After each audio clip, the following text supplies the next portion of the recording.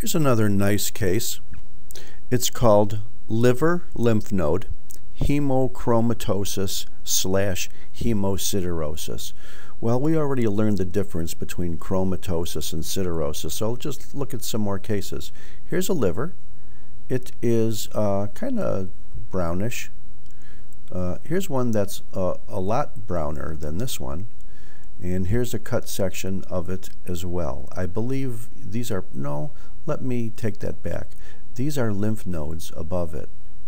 Here's a normal lymph node. Here's a lymph node that's browner than it should be. Here's a normal liver, and here's a liver that's browner than it should be. And why is it browner than it should be? Well, in the case of the liver,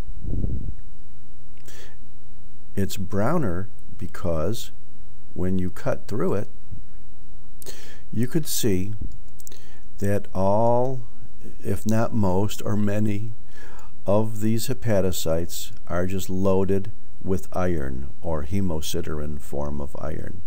I think you can also agree that there's a lot of irregular bands of fibrous tissue between these nodules. This is clearly a cirrhosis, and it is a cirrhosis secondary to iron overload disease, which is called hemochromatosis.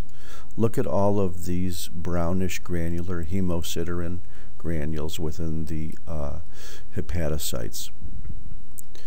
Let's look at the other slide. If you remember, there was a lymph node that was with that too. I think I can convince you this is a normal lymph node. And I think we can see follicles. I think we could even see a very nice subcapsular sinus with follicles underneath. But notice that in the portion of this lymph node, which is usually rich in macrophages or histiocytes, for example, this area is predominantly a lymphoid follicle, and lymphocytes are not supposed to gobble up iron because they don't have macrophagic or phagocytic properties like the macrophages do. But in the areas of the sinusoids, which are very, very rich in iron macrophagic gobbling cells, that they're just loaded with iron as well.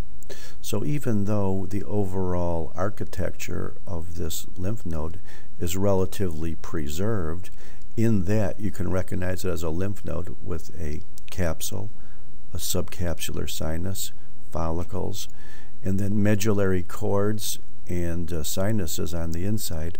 All of the areas which normally have macrophages are just loaded with iron. This is a very nice case too.